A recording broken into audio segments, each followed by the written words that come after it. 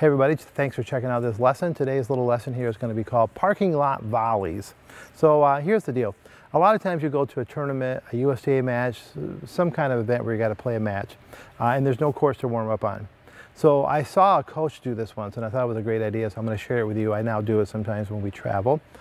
So what if, you know, Carly's used to be in the college team, what if they go and they want to warm up, but literally none of the courts are taken, or they're all taken and there's no place to do it. What most people would do at that point is just not hit. They'll just sit there, they'll stretch slowly or whatever, but you still want to be able to do some hitting. So parking lot volleys is what I needed because I saw this team, it was quite organized. They were literally in the parking lot because there was no courts, and they had this volley stuff going, and every one of their kids was hitting, it was organized, they were actually doing something productive.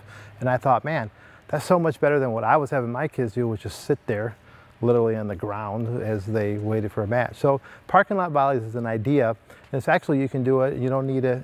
It can happen in a parking lot, it can happen in the gym, it can happen in a hallway, anywhere really. So Carly, why don't you go around here, and Marty, you're going to go over here. The idea is you guys are going to just volley back and forth, give yourself enough room.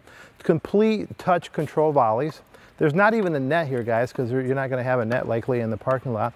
But what we're going to do here is start the process of hitting balls, moving our feet. Now, it is a warm-up drill, but you can still do it with some good intensity. You don't want the players to like kind of be tanking it and just like lazy about it. And you can do all kinds of stuff. Depending on the skill level of your players, you can have them back up a bit. So Marty, you guys are good enough, so let's have you back up 5 feet each. So now you're having to put a little more gas on the ball. If you have a mistake, don't worry. You pick up a new ball and you aim at the other guy's chest. That's about the target you're looking at. Carly's hitting home runs right now. She's like opening that face. Carly doesn't know that she can laugh in the videos. It's okay, babe. Let people see your personality. You're awesome. You. Okay, so right now they're getting a little less control, you can see, so then maybe I would bring them back together. We can even do a little, what I saw this group do was this. They had, I think they had 9 players, so here's what they were doing. Let's hold the balls, girls. So Carly, why don't you go there? And Carly's the base, and Carly, you're gonna volley to me, then to mom, then to me, then mom, and this is what they had going. So then they really had to control it. And I thought it was just a really clever idea, other than just sitting there in the middle of, you know, some facility where you're not getting to hit any balls at all.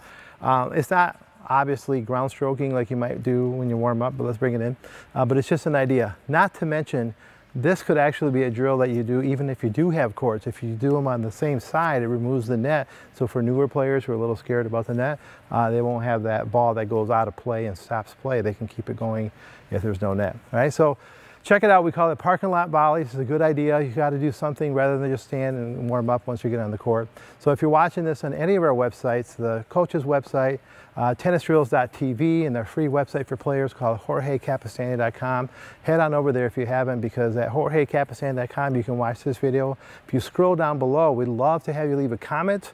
If you leave us comments, we know what you'd like to hear. We can make the future videos more of the topics you want. And if you have questions there, we'll answer your questions in the comment section as well. So good luck, try the parking lot volleys, and good luck to you on the court.